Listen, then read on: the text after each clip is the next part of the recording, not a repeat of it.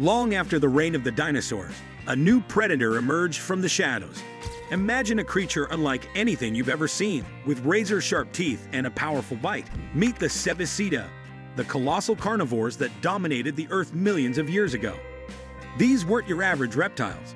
They were the undisputed kings of the land, dwarfing even the largest predators of today. But how big were they, and what secrets do they hold about the prehistoric world?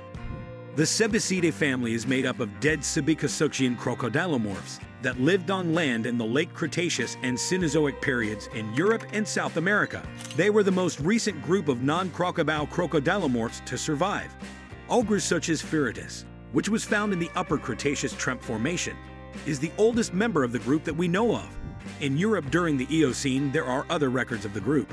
There were many different kinds of Sebecids living in South America during the Cenozoic, from the Paleocene to the Middle Miocene.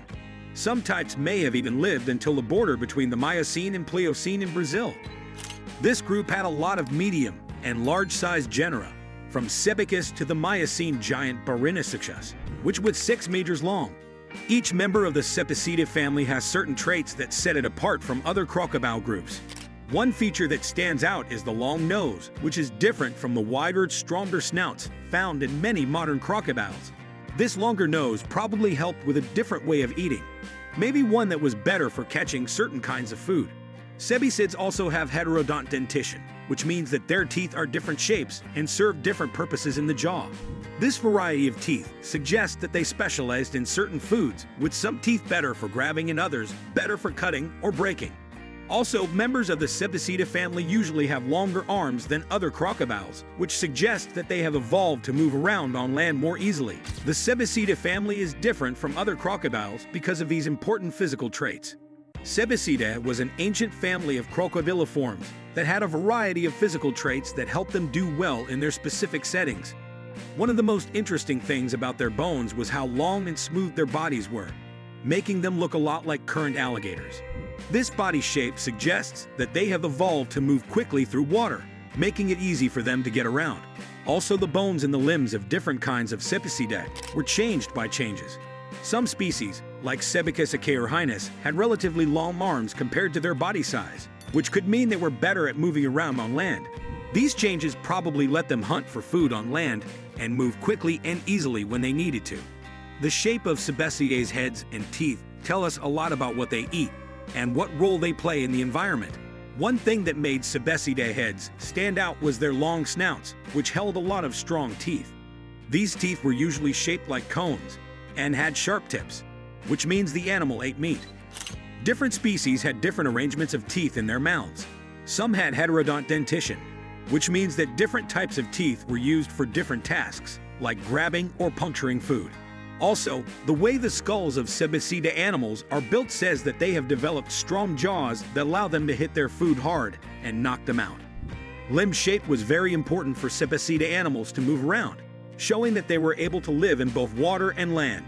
By looking at fossilized leg bones, scientists can see that they have different features that were designed for different ways of moving. For animals that lived mostly in water, like Baryonychus arveloa, the arms were small and strong, which probably helped them swim and move around in the water. Instead, species like Sebecus acairhinus had longer arms with well-developed joints and muscles that made it easier for them to move quickly on land. These species may have been more terrestrial in nature. The different shapes of their limbs show that Sebecidae were adaptable hunters that could live in a variety of environments, from wetland areas to open fields, where different ways of moving around helped them hunt and stay alive. The crocodiliform family Sebecidae, which is now dead, was an important part of their habitats as the top hunters. Based on fossils, these animals probably ate a variety of foods, which changed based on their size, where they lived, and the kinds of animals that were available to eat. The shape of their teeth shows that they have changed in many ways to catch and eat different kinds of food. Some species in the genus Sebecidae had strong, sharpened teeth that could tear through tough meat. This suggests that they ate big animals like other lizards, small dinosaurs, and early mammals. Others had curved teeth that were good for breaking and holding, which meant they liked smaller food like fish, frogs, and small animals. Some fossilized Sebecidae individuals have gastroliths in them, which suggests that they may have eaten stones to help them digest, like crocodiles do today. If you enjoyed this video, don't forget to like, share, and subscribe for more content exploring the wonders of our planet's past.